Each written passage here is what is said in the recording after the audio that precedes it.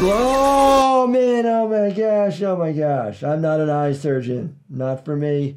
Tanning bed disasters, permanently logging off, and lots of new fears unlocked. It's been highly requested in the comment section, so today we are breaking down and reacting to all of the disastrous medical scenes and wild injuries from Final Destination. Let's dive right in. Oh, a hot cup of coffee spilled right into your crotch. And hot. That skin in between you know where is like super sensitive, super thin, can get first degree, second degree, even third degree burns. Oh no.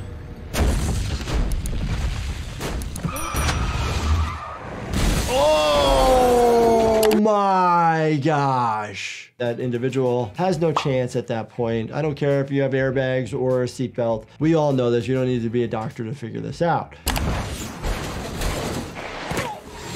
Oh, gentleman slammed right into a tree, thinking severing your spinal cord because of the amount of force that you land into a hard, and then your bike comes in again going, 40 to 60 miles an hour, right either in your legs or the abdomen. It just depends on where it hits you. With this car flipping, we actually see a lot of people that actually fly out of the car. And so when EMS gets on scene, we always ask, where was the individual found in relationship to their vehicle? Were they tossed from it? Did they just get out of it? Oh my gosh, still alive, simple injuries, scratches, you're wearing the seatbelt. Obviously, everybody wears a seatbelt. The airbags might have not been in, they might have not deployed because of not as much frontal injury. Oh my gosh. Like, these are the worst luck ever. We do see people that come in after a car has been on fire. You do worry about not only just like burns, but the materials that are burning. So you always worry about like potentially cyanide poisoning.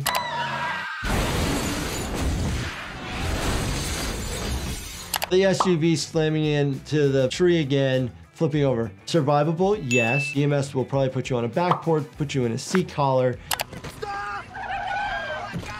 Oh my gosh.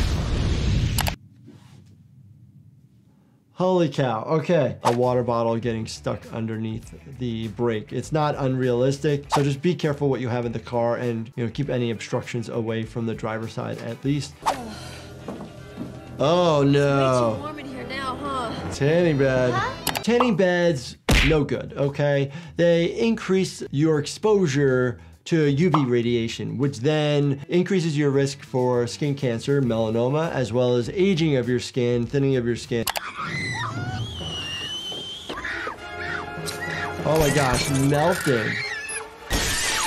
Oh, it's getting shattered. The glass is shattering, so you worry about like simple lacerations. Likelihood that you're going to lacerate a major artery is probably pretty low because most arteries are quite protected by where they are anatomically in our body.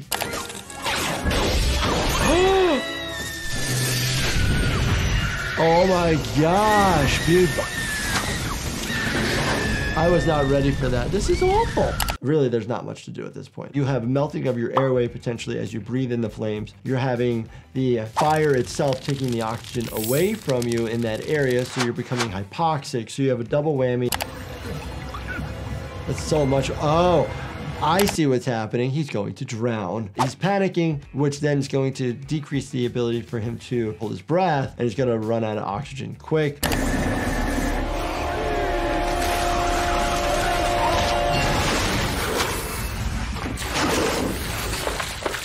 Stop it. I have literally seen where somebody's rectum prolapses, AKA comes out. Put her back in. Like literally involutes the other way. So it looks like this big sausagey looking thing, and it's very tender, it's painful. There's a nerve endings, it could bleed.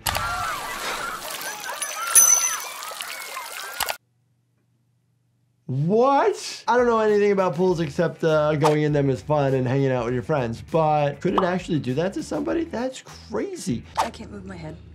Perfect. Just what we want. Here comes the drop.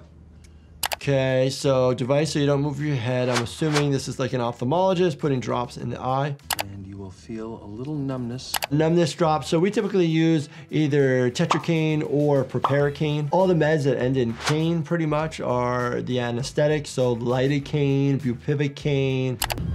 Relax. Oh my God, the ominous music. Don't tell your patient to relax. It's really an inappropriate word. It's really hard to relax when somebody's sticking metal in your eye. Is that supposed to be happening? Where's the doc?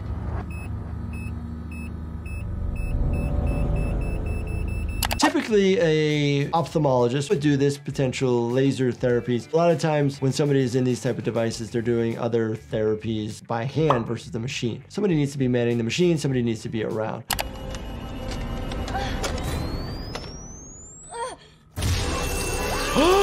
Slow, man, oh my gosh, oh my gosh. I'm not an eye surgeon, not for me.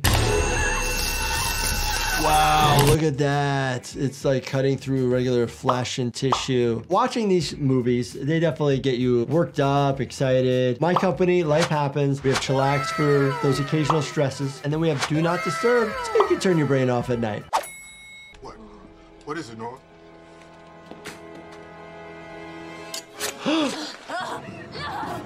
Wait.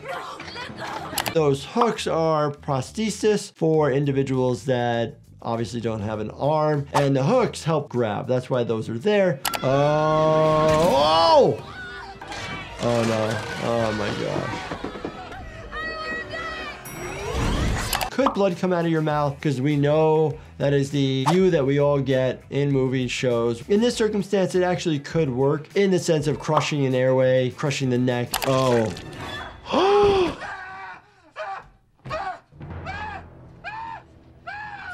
Oh my gosh. What would you do if that happened in real life? Decapitation. You lose the connection of the brain to the body, so heart and lung function will cease because there's no more information. You still have oxygenated blood in your brain, but is there consciousness? That is a $1 million question, and really nobody knows the answer to it. The likelihood is no. Very entertaining, very scary. A lot of things to talk about. I know there's a lot more accidents and injuries that occur throughout this movie franchise, so if you guys are interested in it and you want me to do more, just let me know. Leave a comment so I know that you guys want to see more of this. And as always, do me a favor, make sure you subscribe, turn your bell notifications on, and hit that like button for me. It really helps the channel grow so it reaches more people so that we can make more videos. Thank you so much for watching, and stay healthy, my friends.